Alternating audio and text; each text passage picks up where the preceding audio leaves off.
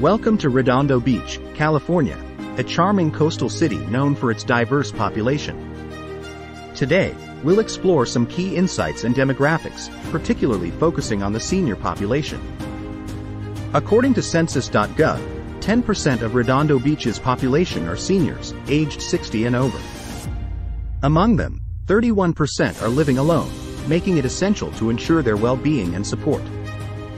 In terms of income, 4% of senior households have an annual income of less than $10,000, while 22% earn less than $20,000, according to Census.gov AX data. A significant number of Redondo Beach seniors, approximately 34%, rely on food stamps for their daily sustenance. Redondo Beach's overall population is 70,998, with a median age of 39.8 years. Males make up 50.09%, while females represent 49.91% of the residents. 78.43% of the population are U.S.-born citizens, and 14.89% are non-U.S.-born citizens.